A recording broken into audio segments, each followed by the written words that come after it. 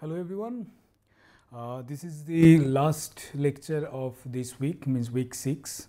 What we have been doing since last 4 or 5 lectures are we have been discussing influence line diagram for statically determinate structures, right? We learned what is influence line diagrams. Then we saw how to draw influence line diagram for different internal forces. And then also we saw that for different force systems, how that influence line diagram can be used to find out internal forces. For instance, if the external load is a concentrated load, or external load is uniformly distributed load, or external load is a train of concentrated load, we have seen that how to find out the internal forces for a given location of those external forces in a member. What we will do today is we will learn a very interesting way of drawing influence line diagram without actually solving the problem, without actually computing or writing the equations of the internal forces as a function of x. You see, as of now we have not yet discussed statically indeterminate structure, but solving statically indeterminate structure is not as trivial as determinate structure, which is obvious because it is not only the equilibrium equations, there are other conditions needs to be applied. In many cases we need to solve those equations iteratively. So you see, for each internal force system and for each location, finding the influence line diagram for statically indeterminate structure is a very tedious job. So the procedure that we are going to learn today is, though we will demonstrate through statically determinate structure, but that can be very advantageous for finding influence line diagram for indeterminate structures. Okay, the method is called Muller-Breslau principle. This is the method simultaneously almost proposed by Muller and Breslau during 1886 and 1887. Before we state the principle, let us understand what is the underlying philosophy behind this principle. Okay, but before that, let us recall, if you remember during when we discussed about virtual walk method, we discussed Bette's law, Bette's theorem, and this theorem says, just a quick recall of the theorem, that if you have a system 1 and system 2, and in system 1 we have a force like P1 and P2, and system 2 is Q1, and this is the deflected shape in system 1 and system 2. And then now, if this delta QP1 is the deflection in system 2 in the direction where P1 is applied in system 1, and delta QP2 is the deflection due to Q1, but it is in the direction and the location at P where P2 is being applied. And similarly, the delta PQ1 is the deflection in the structure in system 1 due to P1 and P2 forces, but in the direction of Q1 and the position of Q1. And if we have a system 1 and system 2, then what Bette's theorem says that there will be a summation here, says that that force in system 1 multiplied by the force field in system 1 multiplied by the deflection field in system 2 is equal to force field in system 2 multiplied by the deflection field in system 1, and summation. This is the summation, but it should be somewhere here. Okay.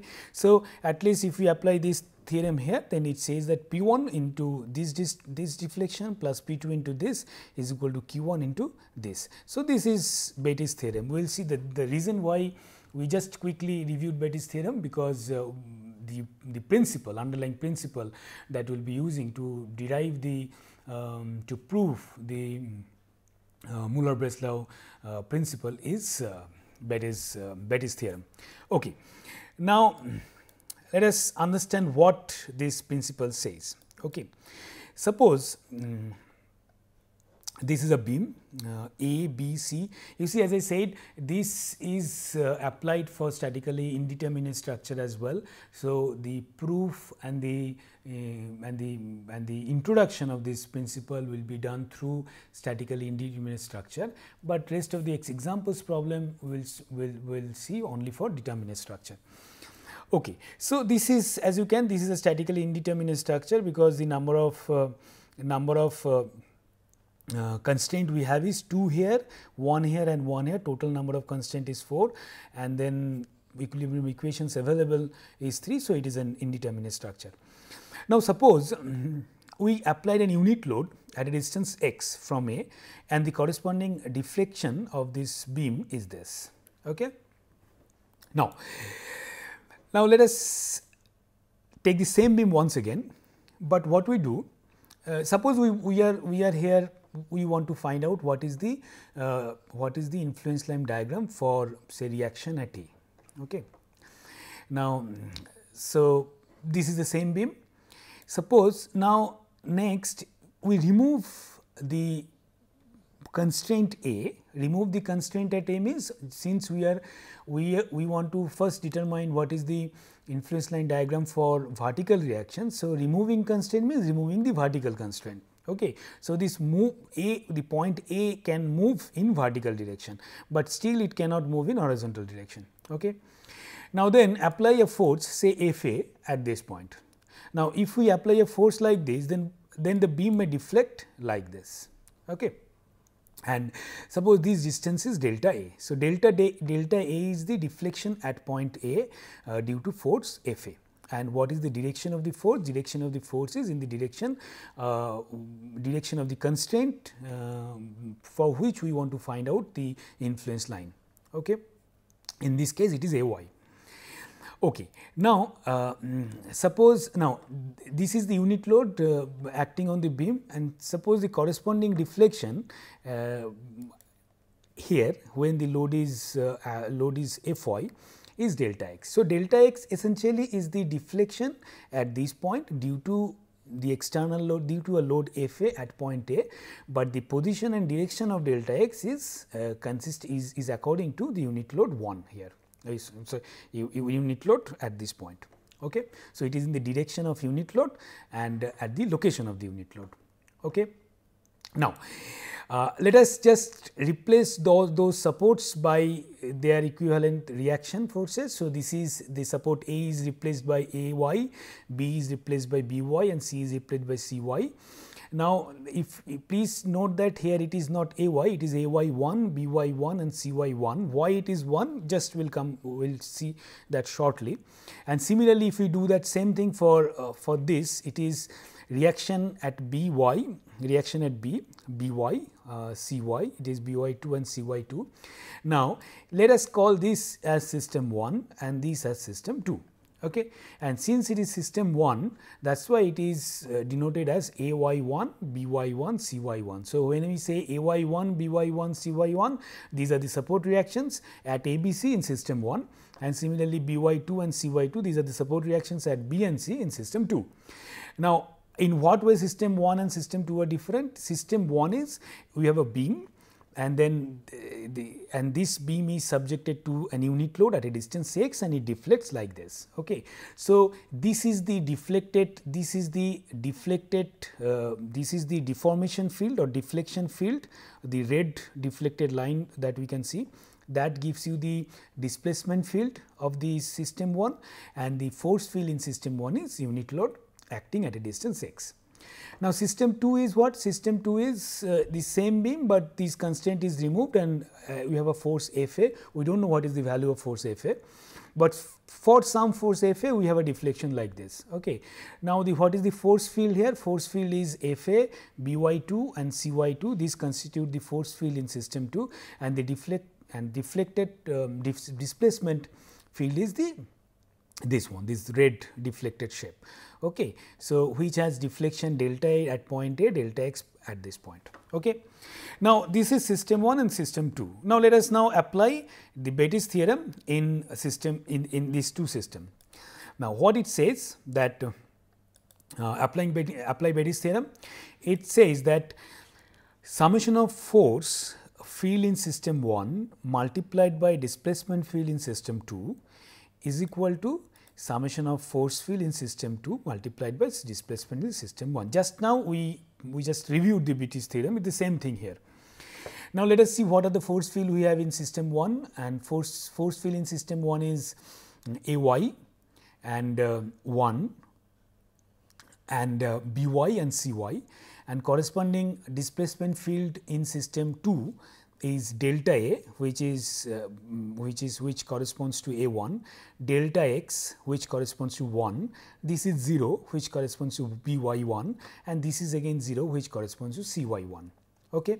So, in system 1 we have delta in force field in Ay, and then delta A is this, that is positive because the displacement is in the direction of Ay, and then minus 1 and then force displacement field in system 2. So, 1 multiplied by dx, negative because it is in opposite direction. So, this is for system, this is for force field in system 1 multiplied by displacement field in system 2. You see By1 and Cy1 are not considered here because anyway this deflection at B and deflection at C is 0. So, their contribution will be again 0. Now, let us see what is force field in system 2 and corresponding displacement field in system 1. So, force field in system 1 is Fa, and corresponding displacement in system 1 is 0 because at this point your displacement is 0.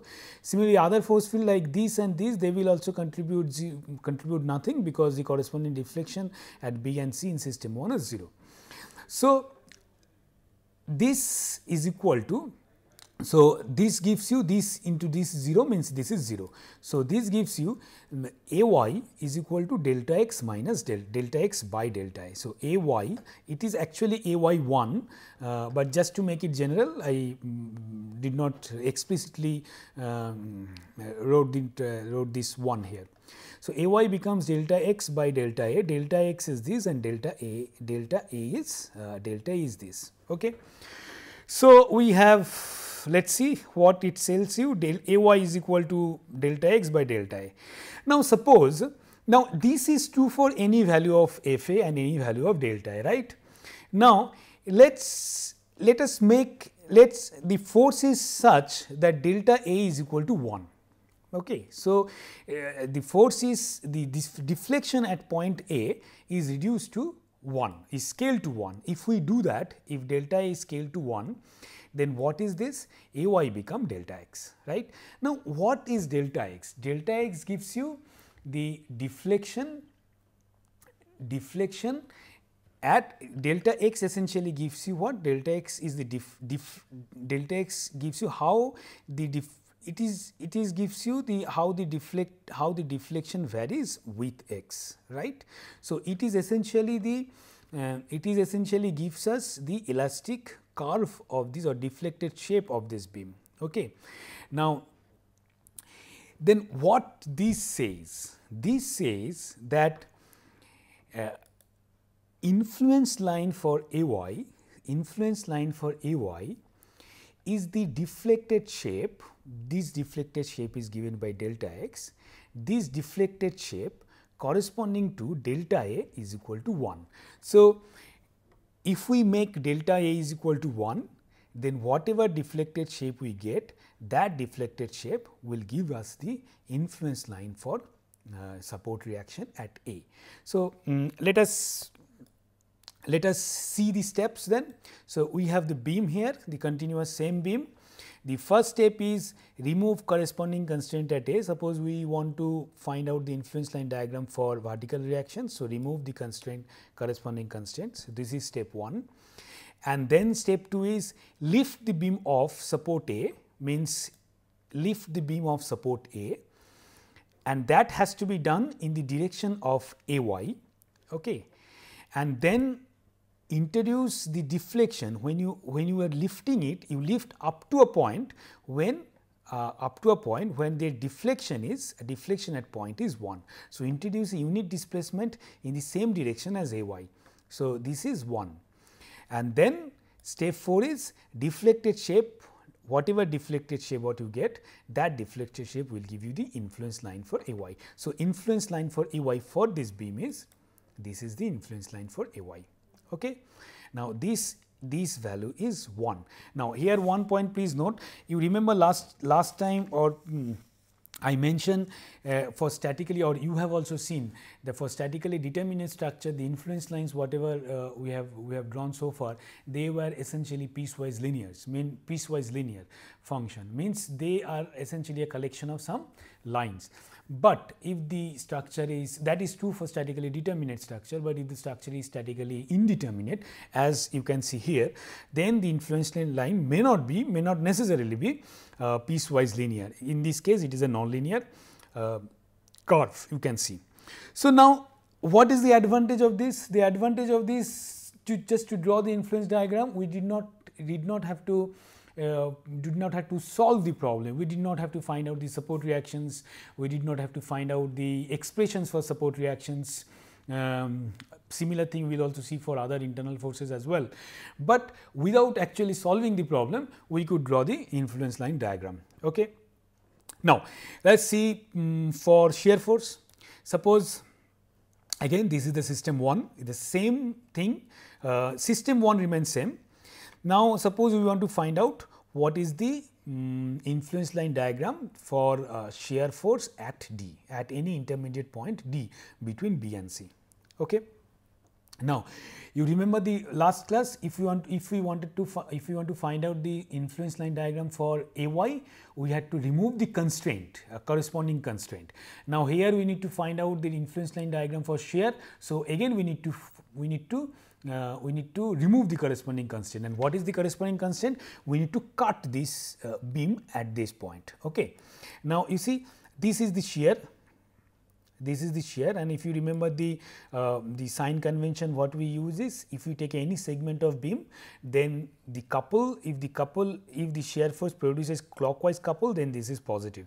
So, now this is point D, and this portion is this portion, and this portion is this portion. So, at point D, the shear forces are this, like this. Okay. So, what we need to do is, we need to cut this beam here and apply shear force V D here, apply corresponding shear force V D here. And then if we do that, then what will be the deflection, how the beam may deflect? You see, if we consider only this part, means ABD this part, which is subjected to of shear force at point D, then this part may deflect like this. And if we consider part DC, now this is hinge and applying a force like this, and then this will deflect like this. Okay. Now, if it is like, then let us say this is delta dB means delta at point D, but this is a part of BD, this beam. Okay. And then delta DC is again delta at D, but this point is a part of DC. Okay. Now, then what happens? Then this is now system 2. Now, we will apply Bett's theorem. Bett's theorem says is, again force in system 1 multiplied by displacement field in system 2, and then is equal to force in system 2 multiplied by the displacement field in system 1. Now, force field in system 1 is 1, and corresponding displacement in system 2 is delta x. Force field in system 1 is Vd, and corresponding displacement in system 2 is this. Okay, delta dC and delta dB. So, then and these are the support reactions. Now, let us apply Bett's theorem.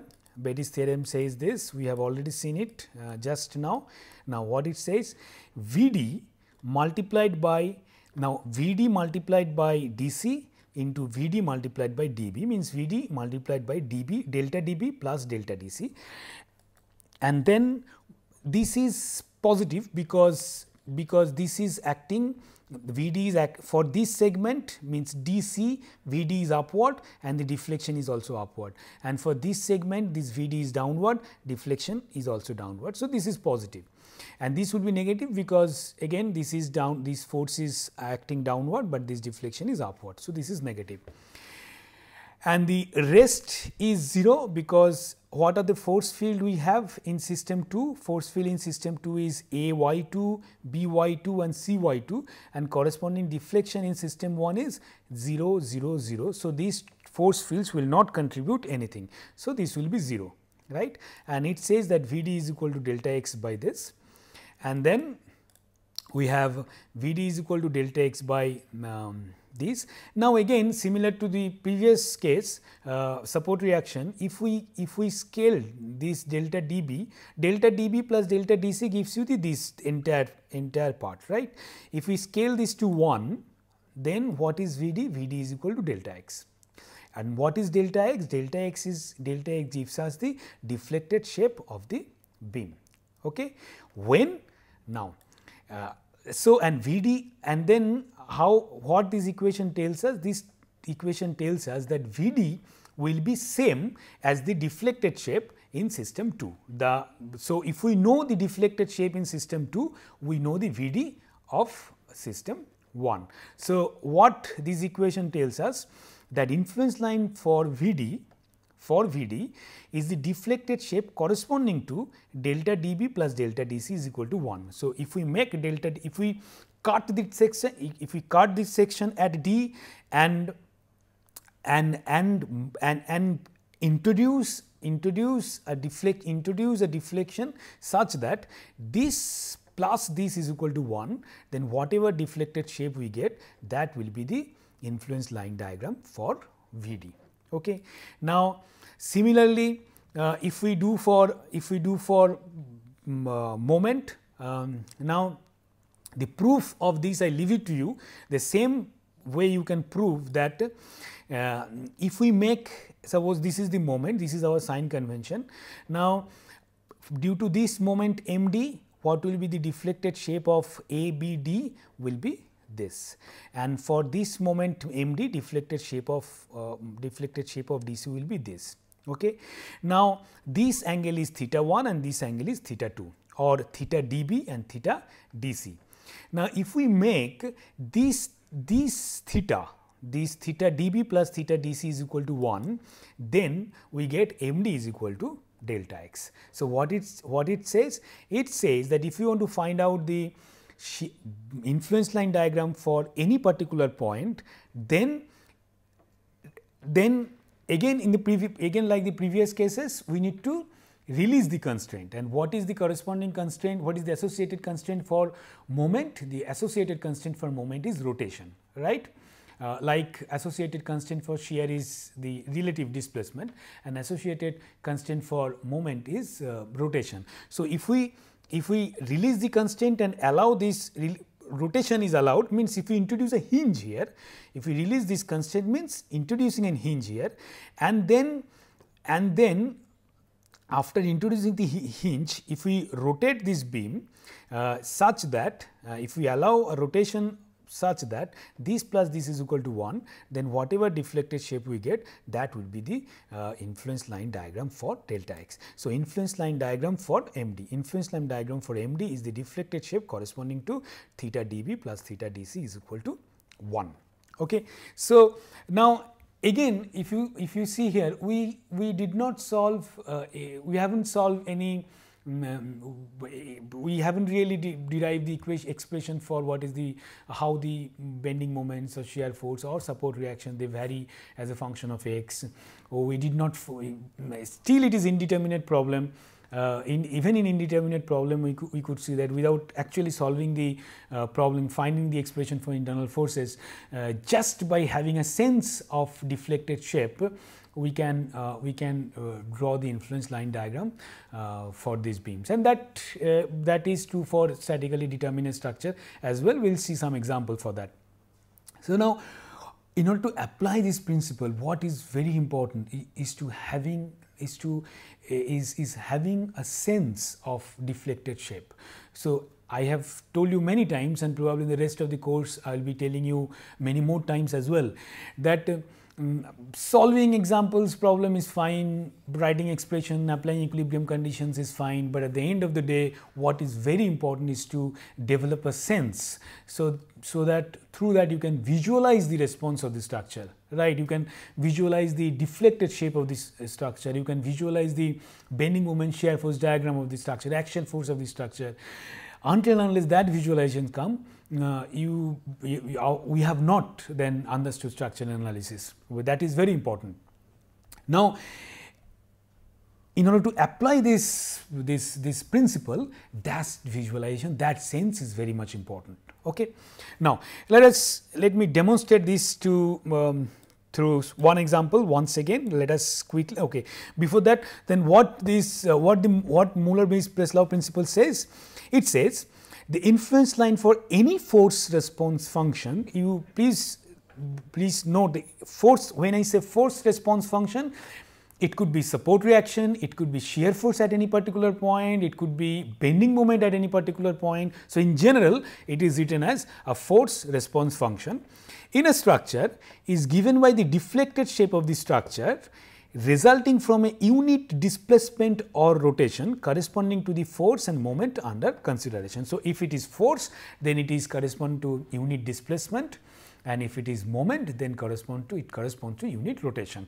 So, if you want to find out the deflected, if you want to find out the influence line diagram, what we have to do is we have to release that particular constraint and apply the associated displacement or rotation and get the deflected shape, and that deflected shape will give you the influence line. Okay. Now, quickly give you one example demonstration. Suppose this is a statically determinate structure, a simply supported beam. We want to find out. We have seen this example before. We want to draw the influence line for support reaction at A, support reaction at B, and bending and shear force at C. Okay. Now, what is the step? Remove corresponding constraint at A. Constraint is removed. Then lift the beam off the support A. So, it is lifted off the support A. Now, you see, since it is hinge here, so there is no intermediate support. So, if you lift it, it will rotate about this point B. So, it remains linear, and then introduce the unit displacement, and this is the deflected shape, and if this is unit displacement, and this will be the influence line for AY. We have seen it. Let us do it for BY. Again, remove the corresponding constraint at B, corresponding constraint is removed, and then lift the beam off the support. Now, this is lifted off from support B, and then it moves like this, and we need to lift it until this deflection becomes 1, and introduce the displacement is 1 at BY is 1, and then this displacement is 1, and then this will be the influence, the deflected shape. Deflected shape will be this line like this, and this deflected shape will be the influence line diagram for BY. Let us see for C. Again, cut the shear resistance at C. So, at C we need to cut the beam and apply corresponding displacement. So, introduce unit separation at the cut points in the direction. This is very important, because you see in which direction you want to introduce the deflection. That has to be consistent with the sign of shear force we have taken. Okay. So, we know what is the sign convention for shear force, and this separation has to be made consistent with that sign convention, and that is true for moment as well. Now, this is the separation, and we need to do it until unless this separation becomes 1, and this will be the influence line diagram for BC, and again we have seen it. You see, this separation is 1, this is 0.5, this is minus 0.5, minus is written because it is negative. The absolute value should be 1. Same for moment. So, remove the moment resistance. When you remove the moment resistance means we need to introduce a hinge here. Then introduce the unit rotation theta 1 and theta 2. Theta 1 means, you see, this is the once the constraint is removed, moment constraint is removed, means now we introduce a hinge here. Now, it is free to rotate, there is no constraint against rotation. and suppose these rotations are like this is theta 1 and this is theta 2, and we need to do it until and unless then theta 1 plus theta 2 becomes 1, and once then theta 1 and theta 2 becomes 1, the deflected shape what you get, that deflected shape will be the influence line diagram for MC. Now, you see in this case C is the midpoint. Okay, so theta 1 and theta 2 will be same. If this distance is L, then this distance become L by 2. Now, total theta 1 and theta 2 is equal to 1. So, theta 1 has to be half and theta 2 has to be half. So, if theta 1 is half and this distance is L by 2, so this becomes half into L by 2 means L by 4. Okay. So, the values we can obtain by this condition. So, this is how the influence line diagram can be drawn. Now, quickly one more example. Suppose this is the propped cantilever beam with one internal hinge at point C. What we want to find out? We want to do it we want to draw the influence line diagram for reactions at A and B, and then at any intermediate point D, what is the shear and moment. Okay. Now, before I draw you, let me demonstrate that through one simple model. Okay. Now, suppose this is the model. Okay. This is the beam. Okay. Okay. Let us first draw the beam. The beam is a cantilever beam, a propped cantilever beam. We have a propped here, and then in addition to that we have an internal hinge here. Okay.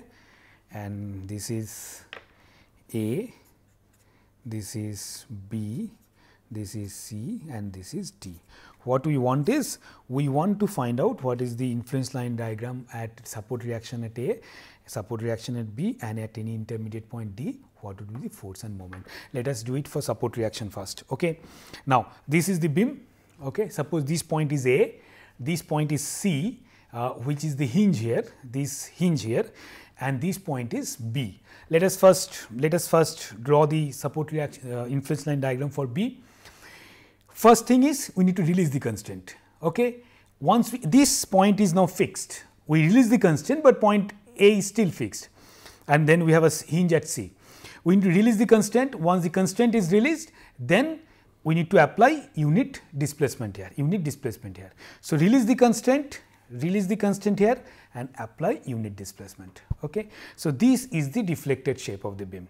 Now, if this is the deflected shape, what will be the influence line diagram? Influence line diagram for beam will be at support reaction will be this. This is 1, this is A, and this is B. You see, this is A, this is C, and this is B, this is C, this is C. So, this is the influence line diagram for C. Okay. And you please go back to your previous classes and see, we have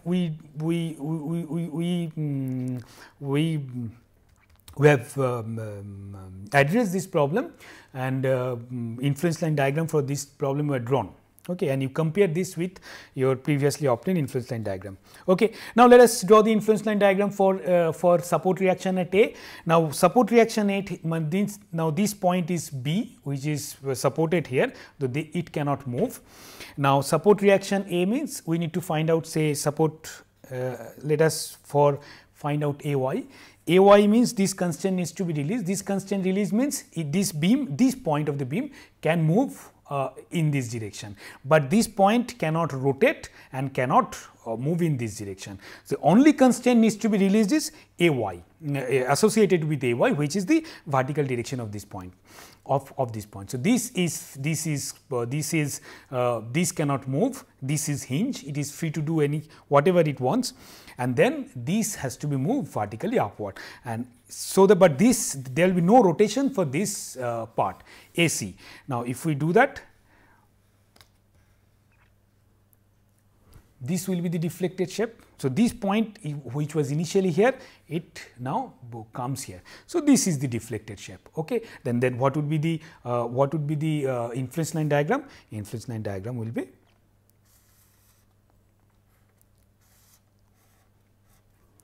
this is A C B.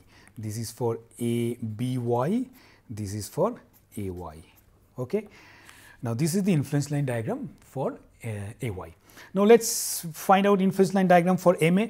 Influence line diagram for MA means then we need to release this constraint. And what is this constraint? Now, point A can be, the rotation at point A is allowed.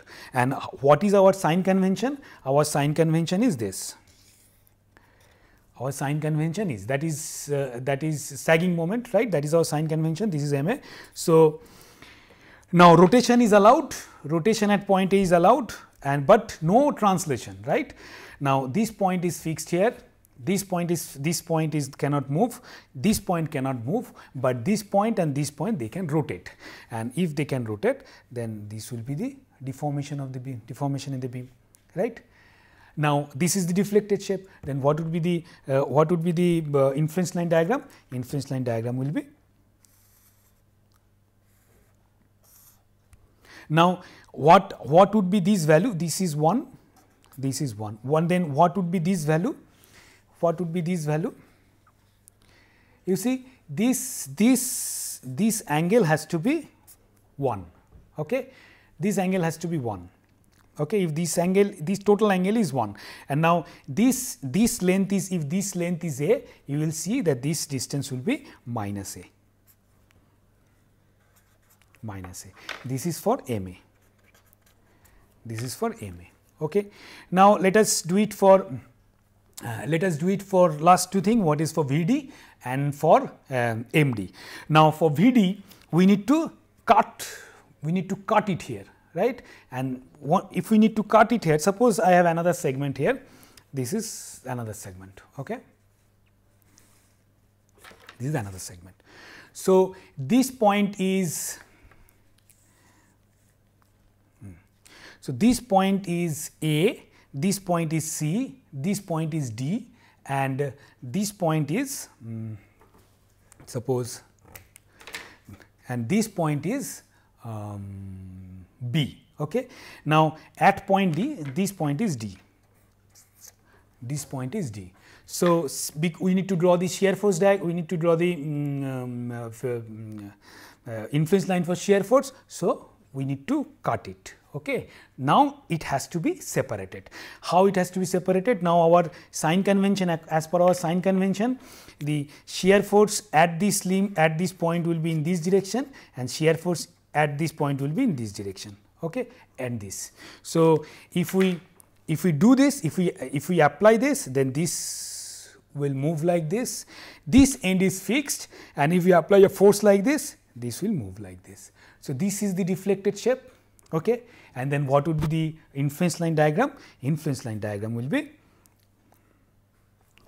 this is the, you see there is, this is up to this 0, then this and then this. So, influence line diagram will be up to point C it is 0, 0, then from here it is this, and from here it is this. Okay. This is the influence line diagram for VD. So, this is VD. So, this distance, this total distance has to be 1. This total separation has to be 1. And you please compare these influence line diagrams with the influence line diagram you have already obtained for the same problem by deriving the expression. Okay, the last thing is, let us draw the influence line diagram for bending moment at D.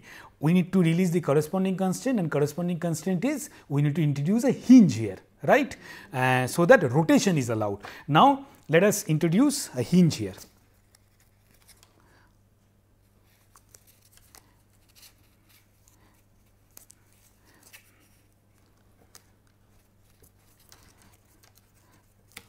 Suppose we introduce a hinge here. Okay.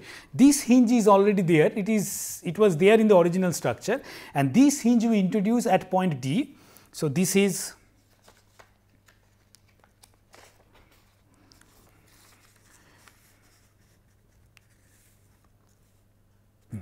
this point is A, this point is A, this point is C, this point is D where we introduce this hinge, and finally, this point is B. This point is B. Okay. Now, let us now then we need to apply the moment. Okay. Now, if we apply the moment, means we need to apply the moment here and apply moment here. That is our sign, that is as per our sign convention, and if we do that, then this will move like this, this will deflect like this. Okay.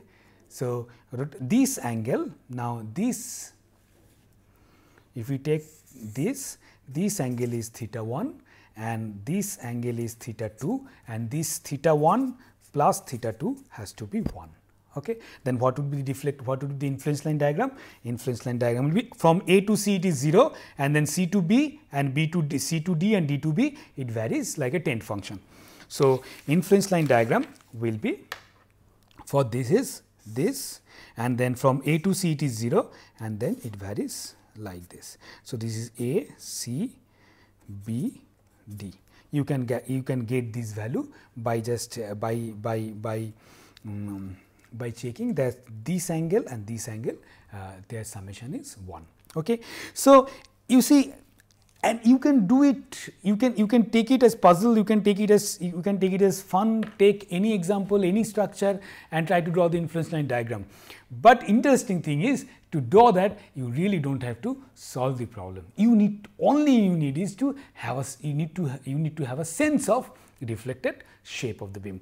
So, we stop here today. There are many examples given in the book. Please do that and check whether the intuition, what the intuition you have or you have been developing, that is in a right direction or not. Okay. So, this was the end of our first part of this entire course, where we studied various methods to determine to analyze statically determinate structure, finding the response means internal forces and then displacement of the structure. But in most of the practical cases, these structures are not statically determinate, structures are actually statically indeterminate structure. What we will do from next week is we will see, first we will see what is statically indeterminate structure, how to characterize the indeterminacy of a structure, and then see various methods to analyze or to find internal forces and displacement in statically indeterminate structures. See you next week. Thank you.